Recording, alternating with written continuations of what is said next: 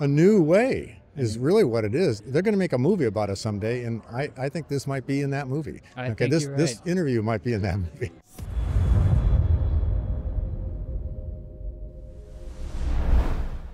Well, we're here on a Saturday night at RadFest with Dr. Bill Andrews. Thank you for taking the time to be here. I know you're very busy and everybody wants to talk to you, so I definitely appreciate you taking the time. Thank you. So we're going to be pretty quick here. We don't want to take too much.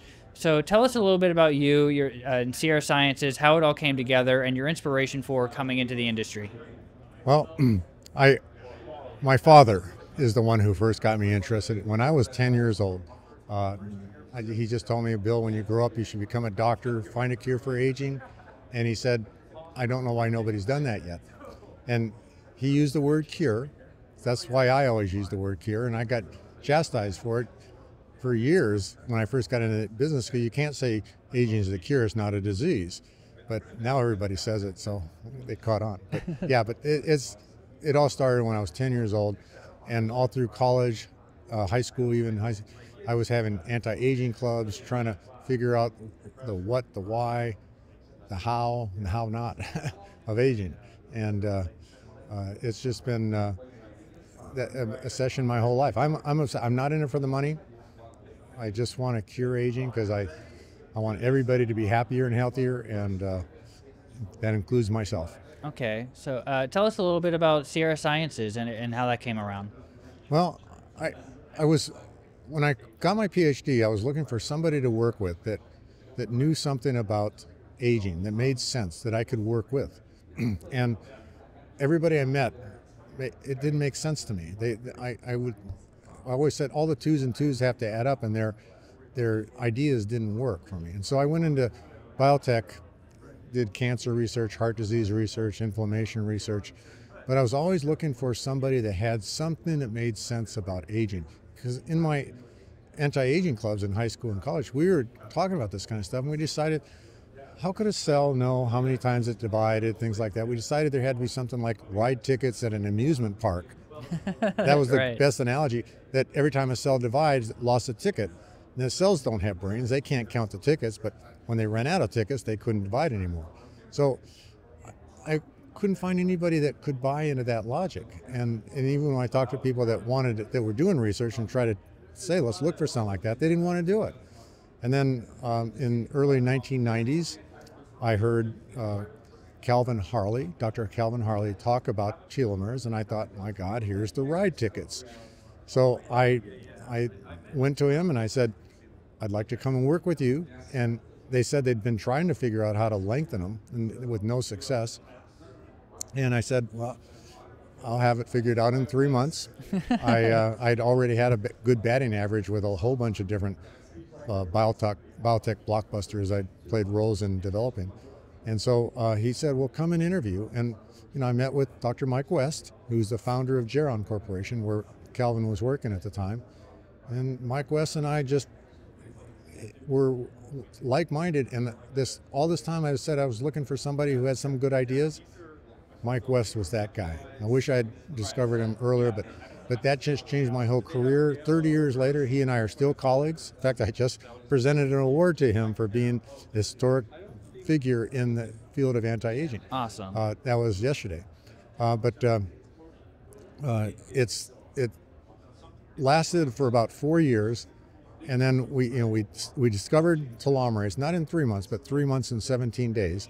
We discovered the enzyme telomerase and lengthened telomeres, and showed that human cells could their aging got reversed by every method of measurement.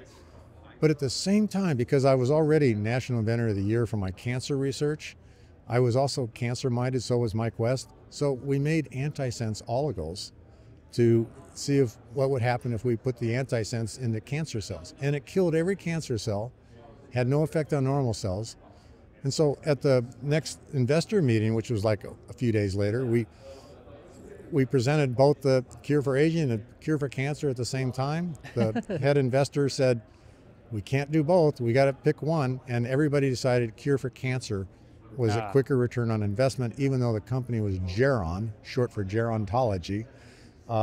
They decided to tell us, quit working on aging, Me and Mike West left Geron because of that, even though I think cancer is an aging-related disease, so aging is going to cure cancer. So I left, I started Sierra Sciences, Mike left, he started another company, Advanced Cell Technologies, and we still collaborate, we've published together, things like that. But that's how Sierra Sciences got started, and that's the obsession of Sierra Sciences to do what Geron was originally intended to do. Okay, and what are you working on now when you leave RadFest and you go back to the lab? What are you working on? Raising funding. Okay. That's become, especially since COVID started, and because I used to have investors. In fact, one of them was just here a minute ago.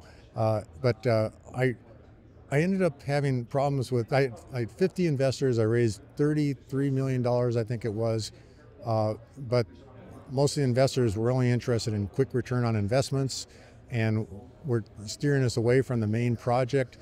And then after we succeeded, all the trivia stuff they wanted us to do, they wanted to sell the company because it was so successful. And that would have destroyed me. I would have lost my intellectual property. I had no non-compete contracts. I couldn't even start a new company. But some of the investors ganged up together and figured out a way to get me to have 100% control of the company without me spending a penny.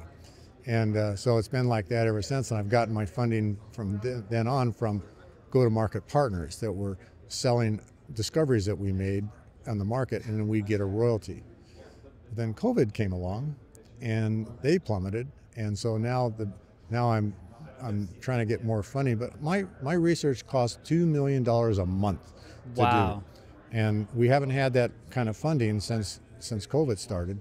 So right now we're looking for without losing control of the science. I'll take any investor that says, you can do exactly what you want. I'm not going to stand in your way. And it would be stupid to stand in my way after all my success and so many other biotech blockbusters. But I haven't found somebody, because everybody says, oh, 3 years is too long. I want a quicker return on my investment. And if I had $130 million, I could have the aging process cured in 3 years. And I don't know too many people that disagree with that, based on what we've already done. Right, I would agree. And it's really interesting, but you see that a lot with investors, and they feel like they're also the brains. It's like, no, you're the money, and the reason you're giving it to you is because... That's why cancer is not cured yet. Yeah. I say that all the time in investment. I always say investors invest in the dream, but not the dream coming true. They invest in the guy who's got a cure for cancer, but then take that person or woman that's trying to cure cancer and completely redirect that person to something else, and cancer as a result never gets cured. Yeah. And same thing with aging. Yes. So you already answered the next question I was going to ask, but that was, what is the biggest challenge you're running into, if anything, that's causing you to slow down progress? And it's funding. We know exactly what to do. The science is very straightforward. We know how to cure aging in 1 to 3 years. It's funding is the only obstacle, not the science at all. And I wish more people would understand that, because they think, well, we've been working on this for 20 plus years and we still haven't cured aging. It must be really hard to do. Well, it's not. It's really simple. We have a whole plan on how to do it. We just need the funding to do it. Okay. What do you see as the solution that's going to pull that roadblock out of the way and the funding rolls in? Well, the solution, and the more I work on this, the older I get and stuff like that, and I'm running out of time. I want to cure my own aging.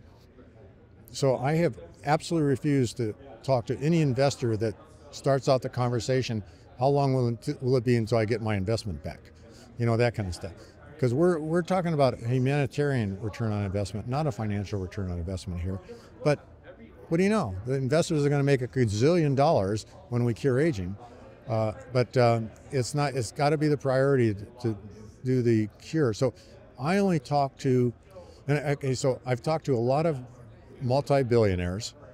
They've sat in my conference room. They've landed their airplanes right across the street, because I'm right across the street from the Reno, Nevada airport. And they walk over and they talk to me, and they make me these offers. Oh, I'll give you $50 million for 80% of the company and things like that. And I say, no. Okay, you're not going to get 80% of the company for $50 million. I need $130 million, and you can have 49% of the company. I don't want anybody controlling the science.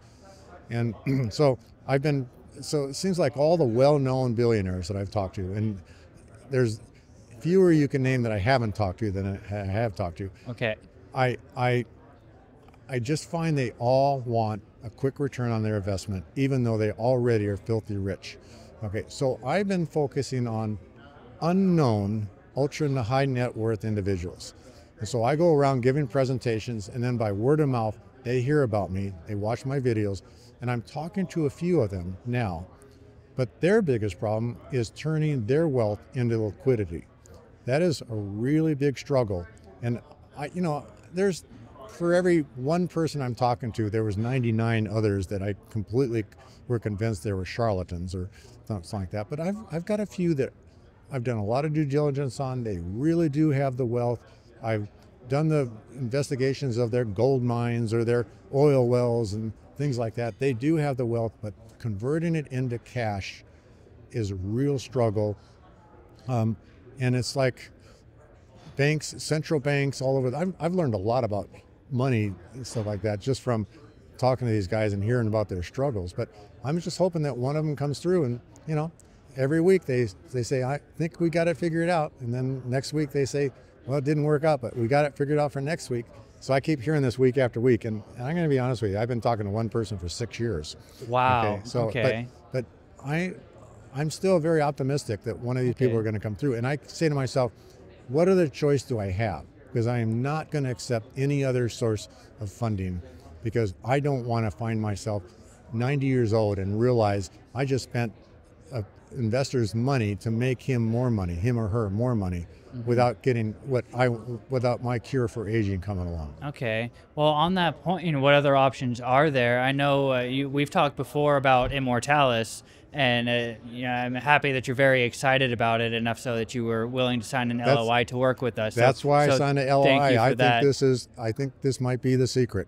So to wrap up this interview, what do you see in Immortalis that got you so excited that you wanted to jump in and be a part of it? Well, a new way is really what it is. I don't know if Immortalis is going to work, but I like the idea that it's offering me a new option here that I want to jump on, and I'm going to help whatever I can to make it happen. I mean, I'm not going to sit back and let you do all the work. I want to help as much as I can, but I think this is actually, in hindsight, could be, when they're going to make a movie about us someday, and I think this might be in that movie.